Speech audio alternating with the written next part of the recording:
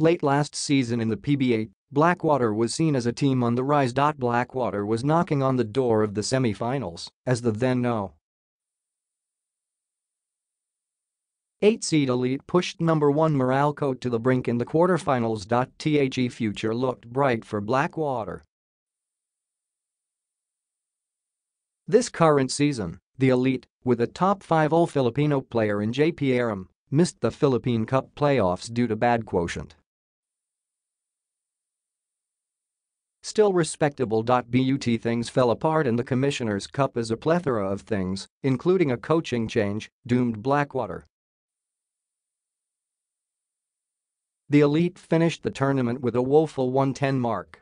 They won their only game thanks to a last-second dunk by import Henry Walker.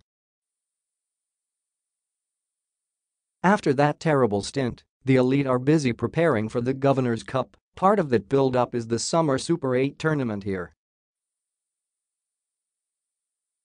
In 2 games, Blackwater split its games with teams from South Korea and China. The Elite have the chance to advance against a team from Japan Thursday. The team is confident. I'm confident. As long as the rims are 10 feet high and the ball still bounces, we're confident, guard Mike Digregorio said. We have all the confidence in the world to win, he added. The rebuild has been a long process for Blackwater. But the team has more than enough talent to make it work. Digregorio has nothing but overwhelming belief on his team, and previous close calls suggest that the Elite are on the verge of a breakthrough. The process just needs a little more push. Every day is a work in progress. We had a coaching change and the Commissioner Cup wasn't the conference that we wanted, but I believe in this team, I really do, Digregorio said. Last Governor's Cup we were knocking on the semis, last Philippine Cup we played really well.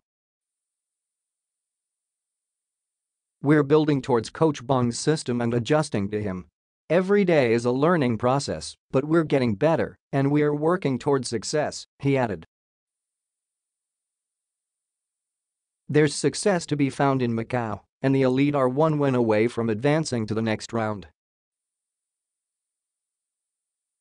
They plan on doing so, obviously. We plan on winning. We didn't come here to not advance. We're gonna come and win.